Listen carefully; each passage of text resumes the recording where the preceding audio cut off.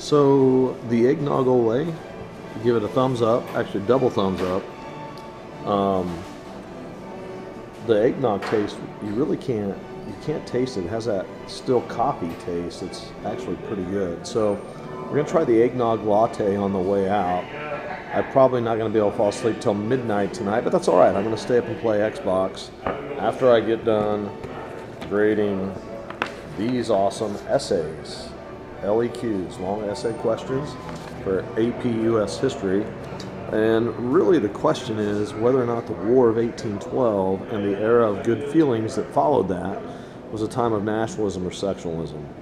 And that's what my students are trying to figure out. And they get these amazing little rubrics, the red pen of doom. And I kind of go through these things and knock them out. So give the eggnog Olay a try if you come into Groundhouse Coffee. Ask for Hannah Collette if she's mixing it up. Hannah will take good care of you. She's back there working right now.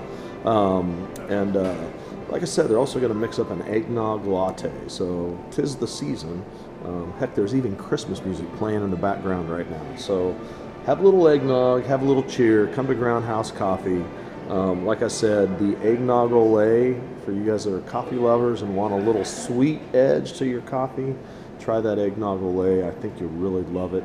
And just come in here to Groundhouse and just take some time to relax. And, you know, I'm not really happy when I grade essays, but I'm happy at Groundhouse when I grade essays. So you guys have a good week, and we'll see you next week.